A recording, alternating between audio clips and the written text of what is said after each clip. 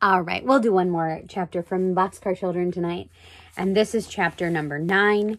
It's called Fun in the Cherry Orchard. So the last chapter, you remember they built a pool and Benny found some eggs and they ate them for dinner. And now we'll see what happens. Fun in the cherry orchard. The next morning, Henry thought and thought about taking the other children to pick cherries with him. At last he told his sisters about it as they ate bread and milk for breakfast. Dr. Moore said he wanted more children to help. Do you think all of us ought to go, Jessie?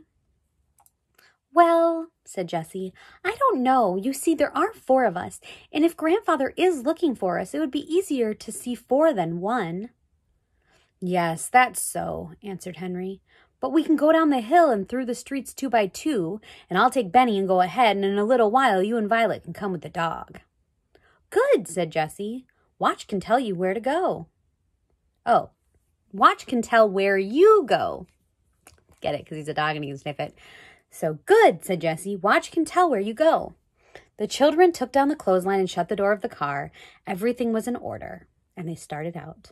When they arrived at the orchard, they soon saw they were not the only workers. The doctor was there and the cook and 2 men carrying ladders and baskets. Good morning, Henry, said Mrs. Moore. Can you work today? Oh, yes, said Henry. And these are my sisters, Jessie and Violet, and they can pick cherries too. Benny is too young to climb trees, but we had to bring him. Then maybe he can carry baskets, said Dr. Moore, smiling at Benny. You see, this is a big cherry year, and we have to work fast once we begin. Maybe he can help fill the little baskets from the big ones. Eat all you want, said Mrs. Moore. The cherries are beautiful this year. The children didn't eat all they wanted, but every now and then a big red cherry went in someone's mouth. Henry and the girls went up on ladders and began to pick cherries. Watch barked for a while. He did not like to have Jessie climbing a ladder, but then he sat down and looked up at her in the tree. Benny hurried here and there, carrying baskets to the pickers, eating all the cherries he wanted. Everyone in the orchard liked Benny. The doctor laughed delightedly at him, and sweet Mrs. Moore fell in love with him at once. By and by, he sat down beside her and carefully filled small baskets with cherries from the big baskets. The men laughed at the funny things Benny said, and Watch barked happily. By and by, the doctor left the orchard to make some calls. At last, Mrs. Moore said, I've never had such happy cherry pickers here. You are having such a good time out here that I don't want to go in the house. She smiled. Mary the cook seemed to think the same thing, because she came again and again into the orchard. After a while, the cook went in to get dinner, but the children still picked cherries. At noon, Dr. Moore came home. You must stay for dinner, he said to the children. We can eat here in the orchard under the trees. Will your mother be watching for you?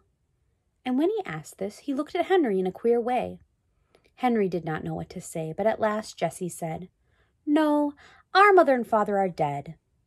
Then you must stay, said Mrs. Moore. Here comes Mary. And the cook put the table under the trees, and they all sat around it and ate a delicious dinner. And when Mary went into the house and came out again, she had big bowls of cherry dumplings. I can smell something good, cried Benny. Is it cherries? Yes, my little dear, said Mary. Cherry dumplings. The cherries were cooked in the dumplings. Benny ate his cherry dumpling and then went to sleep with the dog for a pillow. But Henry and Jessie and Violet began to work again. Mrs. Moore looked out the window at them. Just see how those children work, she said to Dr. Moore. They are so polite. I wonder who they are. Dr. Moore said nothing, but after a while he went out into the orchard.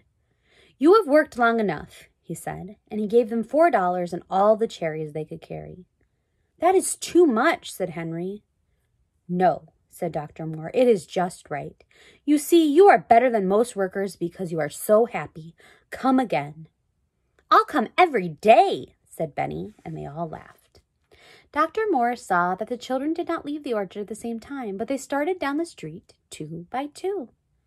I wish I knew who they are, he said to himself. When the cherry pickers got back to their little home, they looked everything over carefully, but things were just as they had left them. The door was still closed and the milk and butter were in the refrigerator. The children made a happy supper of bread and butter and cherries and then went to bed in the boxcar. That same night, Dr. Moore sat reading the paper, and all at once he saw the word lost and began to read.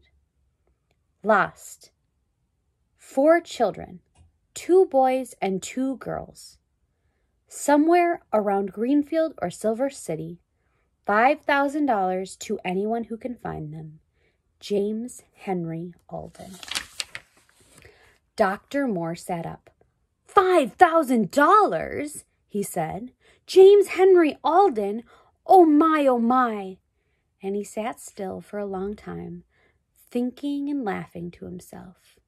4 children living in a boxcar, but I shall not tell Mr. Alden that they are his grandchildren, he said. So he somehow knew that they were living in a boxcar.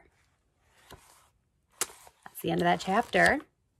And we are this close to the end of the book, so we're almost done with this one too. We're speeding through these books.